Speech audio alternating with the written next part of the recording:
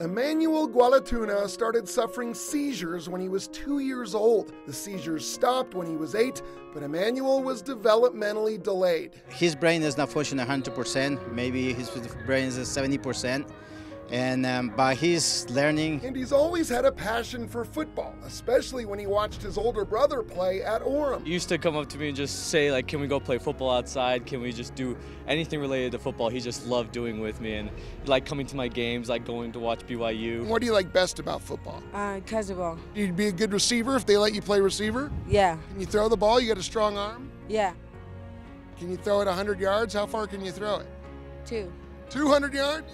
And Emmanuel's dad did not have any reservations about his son playing with the Orem sophomore team. And no, I was not scared. I just wanted my son to try what he likes, especially with his disability. I want him to try all he wants. I very much love my students to be involved in the high school extracurricular activities. So to have already those friendships from the team, he loves it. And just walking down the halls, Emmanuel, just gives him friends and confidence. Yeah, we love him, absolutely. Like, we love having him, seeing him around in practice or the games. He's really fun to be around. Now, despite all this hard work and dedication and showing up to practice every day, Emmanuel had never played in a game. But today, before Orem took on Mountain View, something special happened.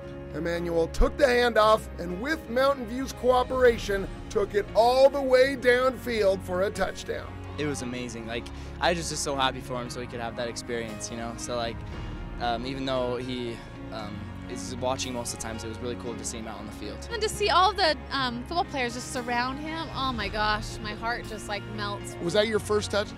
Yeah, I think so. The message for everybody else is that anything is possible. My son is working so hard, and I think that's paid off because we have to keep trying and trying. These are the moments that make sports so important. Tina Green, good for Utah.